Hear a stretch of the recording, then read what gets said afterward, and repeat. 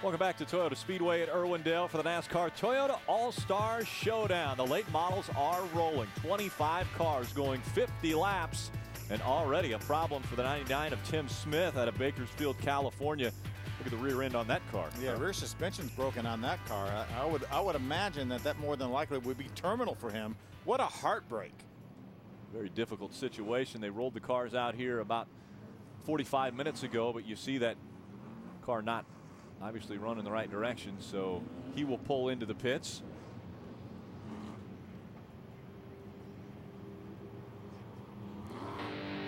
Take a look at our starting lineup. Sean Woodside and Nick Janitis making up row number one. Janitis, a three-time track champion here at Irwindale. Tim Huddleston back starting in the 4th position, won this race last year. Mike Johnson starting back in 6th, won it in 2009. Second 10, Lufton, Kenny Smith. About Matt Scott. Matt Scott was from Pine Grove, California, 2010 late model champion from All-American Speedway. Jonathan Gomez will be doing double duty tonight. He's also running the K&N race, 6th in points last year. Taylor Cusick rounding out the field of 25. Let's head back trackside to Dick Berggren. And Tim Smith's car is up on jack stands. This is a major problem. The rear end in this car has actually moved. The locating rods somehow or another have failed it. He almost certainly will not start this event. And Dick, one driver that had to race his way in. We talked about this being like the Gatorade duo at Daytona. To get in this race, they split the qualifying down the middle, and you had to race your way in to get in this field of 25. One driver here not able to post a time yesterday is the number 40 on machine of Travis Irving. He finished 5th here in the late model points over 16 races. He's just one of 7 drivers that have gone to victory lane. So talk about experience up front.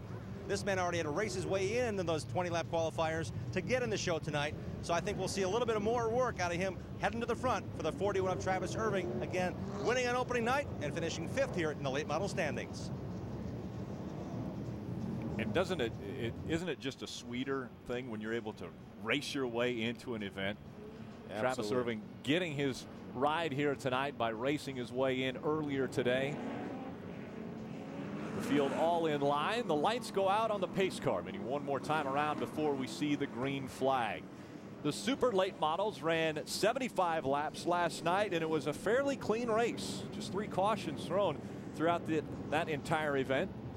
Rick, we talk about this being the ladder system of NASCAR, and what a great thing it is for these drivers to be able to do this thing right here live on television. Not only do you have the K&N owners in the infield and out in the garage area and scattered around the grandstands watching, but you have everybody, you know, thousands and thousands of people watching at home. So what a great opportunity for these late model guys. Nationwide and around the world.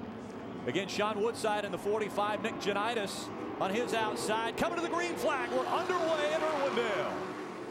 Trouble back about the 3rd row. The 17 car, Mike Johnson had trouble. He had trouble on the start in this qualifying race as well. 2 and 3 wide, fighting for position behind the front of the pack. Out in front, though, it's Sean Woodside in the 45. Nick Janitis in the 30. Tucks into 2nd. You know, Sean Woodside, we talk about him finishing 2nd in this race last year. He's a former West Series champion. He won the K&N Pro Series West Division Championship back in 1999. Quite a different line we're seeing these drivers take tonight. We saw most of the drivers running up higher. And early on, Woodside was down at the bottom of the racetrack, as we also see Nick Janitis go down there, and even below the white line, we're seeing some other drivers try that part of the asphalt. We'll see if that continues to work as we get some heat in these tires. That's Brandon Davis in the 15 that's running down almost on the apron. So Woodside, Janitis, Huddleston, Davis, and Johnson are your top 5. The battle for 3rd between Huddleston and Davis. Davis on the inside, Huddleston on the outside. Brandon Davis able to make it work right now. Looks like Nick Janitis may be holding up Huddleston for just a little bit.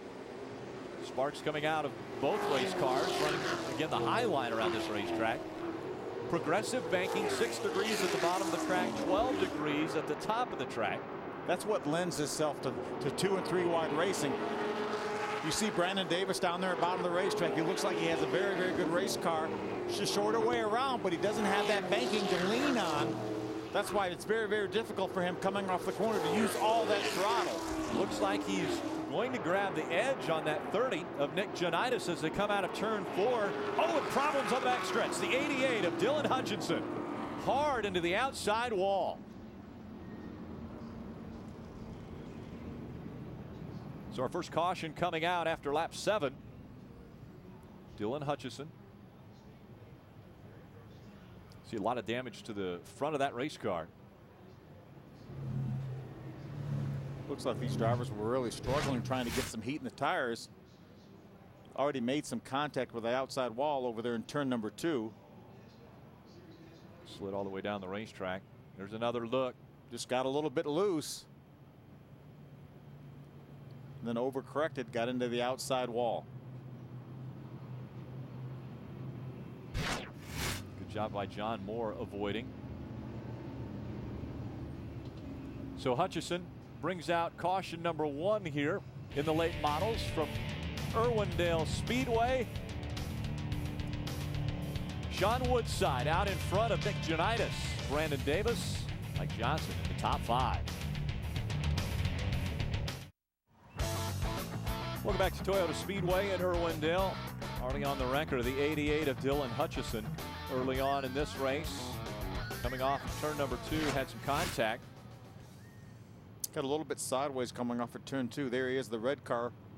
Then overcorrected, swung back out into the outside wall. Actually made a little contact with the 4 of Sean Bennett, but Bennett was able to continue on. And it looks like the end of the night for Dylan Hutchison. They've got him into the infield now, and the field working their way around this half-mile racetrack. Still under caution, have not given the 1 to go signal yet.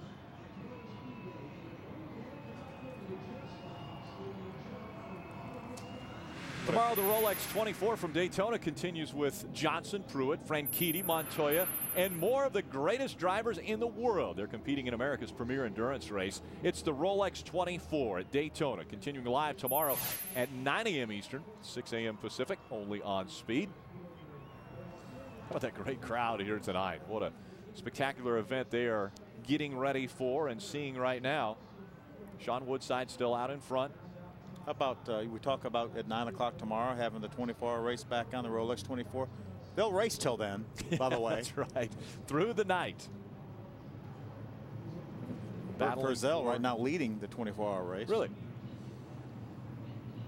Got a nice cup flavor as well as IndyCar flavor, as you mentioned in that race. A.J. Allmendinger, Michael McDowell, teammates. Jimmy Johnson obviously racing. Jim, what's going on down there on pit road? Jonathan Gomez was scheduled to race all 3 events. The SRL champ and West race rookie, and just pulling away from his pits, guys. The 22 machine, he brought it in. He started back in 19th.